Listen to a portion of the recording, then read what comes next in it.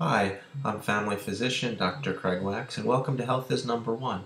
Our installment today is about infectious disease. Now, we all get infectious diseases from time to time, be it viruses like colds or influenza, or something potentially more serious like bacterial pneumonia, bacterial sinusitis, or a bacterial skin infection.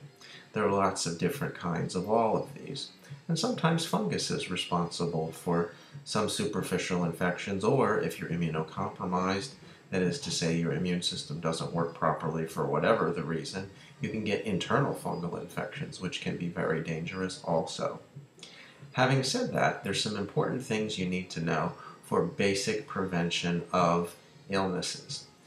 Everybody knows that they're supposed to wash their hands after using the bathroom, but it's also important to wash your hands after changing where you are. That is, when you come into the house from outside, it's a good idea to wash your hands. When you come to your meals, just like your grandmother used to insist, it's a good idea to wash your hands. And always wash with soap. It doesn't need to be antibacterial soap, as that may not be helpful. It is the grinding motion, the water, and the soap that actually makes the difference, not necessarily the antibacterial agent that's in there, as it's rather weak and it only kills the minor bacteria anyway, which we've been saying here since 2000.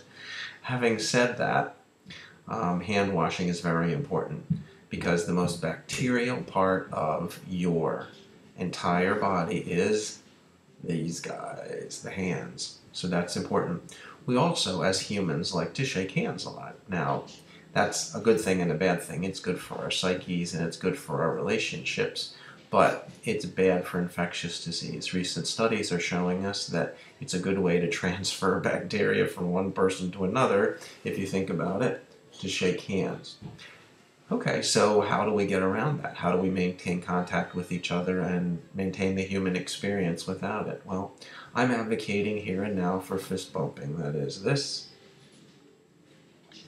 and that transfers a minimal amount, if any, bacteria at all, but it does manage to maintain contact, both mental and physical contact with the person. So I'm advocating here and now for fist bumps. High fives aren't bad either. However, fist bumps have less contact area and they're in contact for a lesser time than both shaking hands and high fives. So I'm advocating for fist bumps in order to maintain our human experience and not transfer a disease. Another thing that we can do besides washing hands, besides not shaking hands but using fist bumps or some alternative means of contact that's not directly hand to hand, would be not being with people who are obviously ill.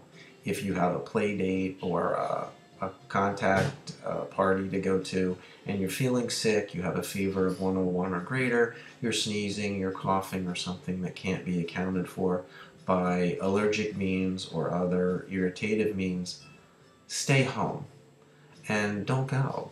Don't share your diseases with everybody. It's only considerate, it's only kind, and it's the right thing to do. So again, wash your hands frequently and don't bite your nails. Biting your nails is auto-injection of any bacteria that are under those fingernails. So don't bite your nails. Wash hands frequently. Don't be with people that are sick. And when you want to greet somebody, you can fist bump. Again, this is Dr. Craig Wax talking about infectious disease principles and prevention of illness right here on Health is Number One. Thank you.